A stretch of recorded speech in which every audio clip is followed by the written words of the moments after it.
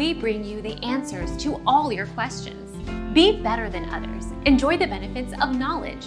Accept the answers from us. Gamblin Artists oil colors are completely non-toxic when used as recommended.